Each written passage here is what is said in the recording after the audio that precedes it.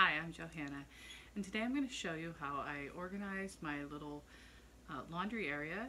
We live in a single wide mobile home, so we have a really skinny little hallway, and it's got a little pop out area, and that is where the washer and dryer are. We have some cabinets. It used to be pretty much like a kind of a dumping ground. I had some things, boxes of things, and setting on the dryer, and it just would get cluttered up, dumping grounds, everything gets put there. I also used to like stick things in the hall along the other wall, bags of bags and just whatever. Now I have my vacuum cleaner there, but that's about it. So I did little simple things, nothing major and nothing spectacular, but just little things that were easy to do on the spur of the moment with no money and with just stuff I had laying around the house, just common sense stuff, but for some reason I didn't think of doing it before. So that's just what I'm sharing with you today, and I hope you maybe get a little bit of encouragement to work on some small area in your home that you can improve to make it functional and to make it work for you. So a while back, probably a couple months ago, I decided to redo my laundry room. And it's not really a room, it's a laundry area. I live in a single wide, and that's where the vacuum lives. Unfortunately, that's about the only place we can find for it right now. We have a little hamper basket right there for towels. And got this little basket for $1 at a secondhand store for Lent. And this used to be really hard to deal with because everything was just thrown in this spot, like the brooms and 2 dustpans and a mop and everything. I had stuff just sitting and piled up on top of the dryer, and it was always a mess. Always had stuff that I'd come and just set in the hall, in the walkway, practically. So what I did was I used what I had. I didn't buy anything. And I just glamorously hung up nails and hung up the broom and the mop, put the dustpan down on the floor, and I used this basket that I had already bought at the Goodwill previously, fold up my Walmart bags or whatever little bags and put in the basket. I had this frame and I got that print free online, and this is my little skirt to hide that. Because after I was done in here, I thought, it looks kind of cute, but oh my goodness, what am I going to do about that? So I just hot glued some fabric to the wall to look like a curtain. And I hung up this old drying rack. It was my mom's. Another thing I did, which doesn't look great, but I took off the old handles that were here, and they were plastic and they were really bad. And I painted some that we took out of the kitchen, and they don't really fit, but I painted them black.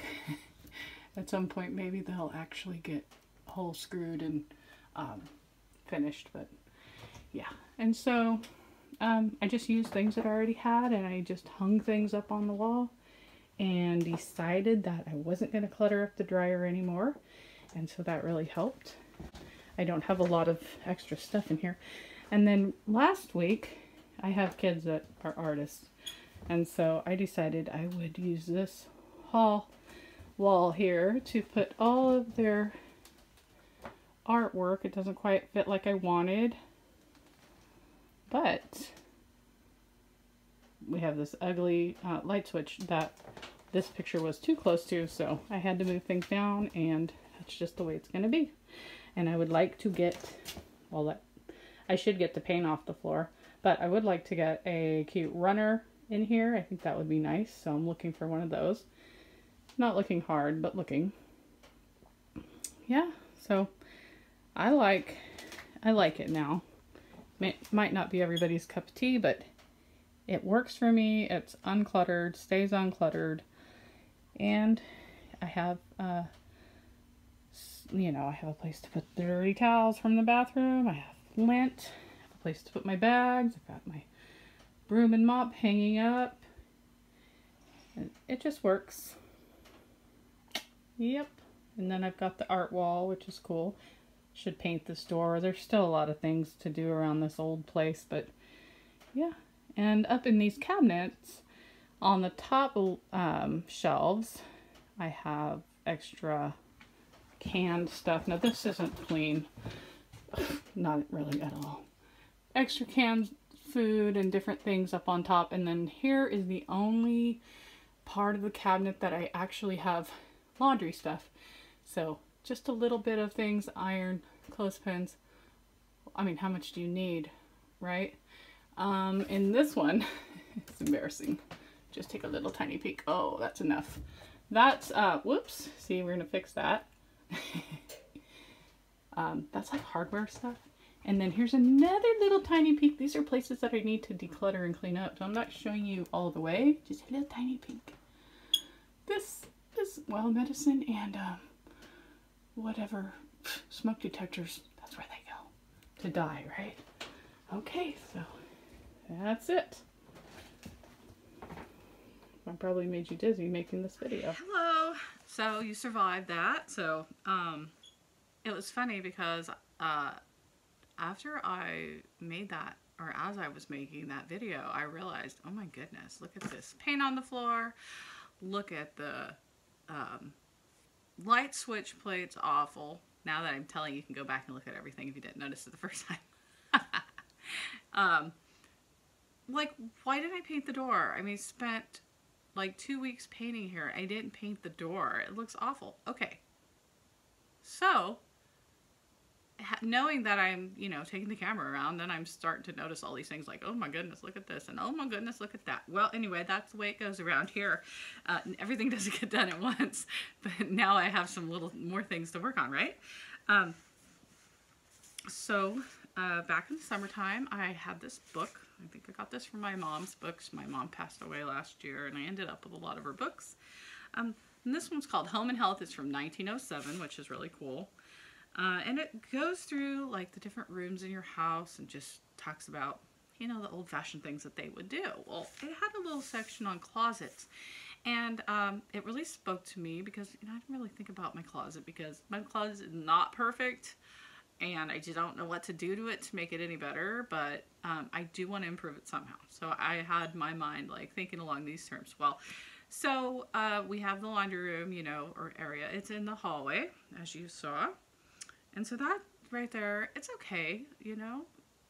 I really don't mind it. I really don't. But before, it was really piled up, and I didn't think about really caring about it very much until recently. So, but this kind of can go for that too, because it talks about a little areas in your house. And let me read this little bit to you. Okay, the closet may be considered a part of the bedroom and should be cared for at the same time.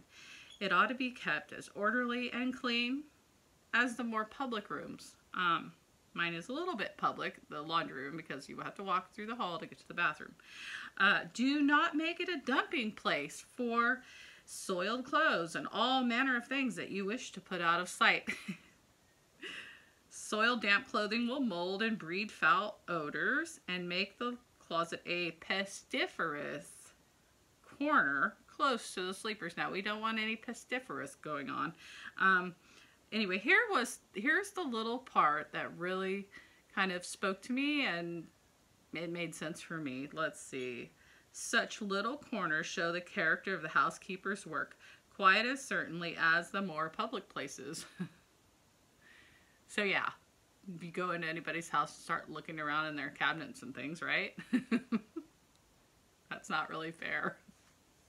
Because I don't know about you, but I'll clean everything up and then, you know, it'll go through time and stuff will get all messy again. We know that. So it's a cycle. That's what we go through. But sometimes you can put things in place. You know, like I decided I'm not setting stuff on my dryer anymore except for I put the laundry soap on there. And I'm not, you know, piling things up anymore. So I put a few little systems in place. I hung the things on the wall, and you know, it really worked for me. It was just a few little things that really worked for me, and it's made my life somewhat easier. At least when I walk through there, I'm not like, ugh, you know, because there's a big giant pile of clutter on the dryer. And so that is with life, you know. We sometimes we tend to overlook these little things that we allow in. You know, maybe it's a little white lie, or maybe it's a little cuss word or a bad word that you let slip, and then pretty soon you're saying a few of them, you know. Sometimes we have to nip those things in the bud, the little things. And sometimes we need to find these little areas in our homes, these little areas in our hearts that we think don't matter very much. So I don't know, I think, you know, they do matter, and sometimes these little wins, we might not be able to do something about a whole big room, you know, maybe the furniture we don't like or something. So we should take advantage of the chances we have to find little places that are easy to fix and that can make us feel a lot better about our home, or, you know, doing certain chores like laundry. So thanks for watching, and I hope you have a great day. Bye.